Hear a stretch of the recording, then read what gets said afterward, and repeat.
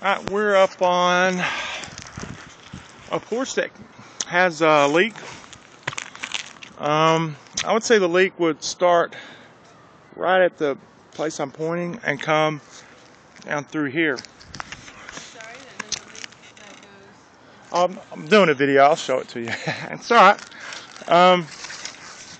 But what's going to be going on in this scenario is, it looks like this roof probably has, and it looks like the top shingle has created what we call a gully or a gusset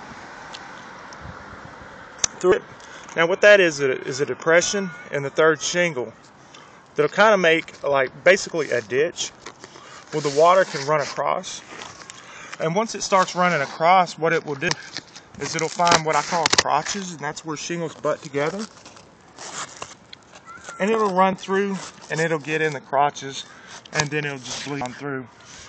Now that's my first thought on that, but we'll just keep looking.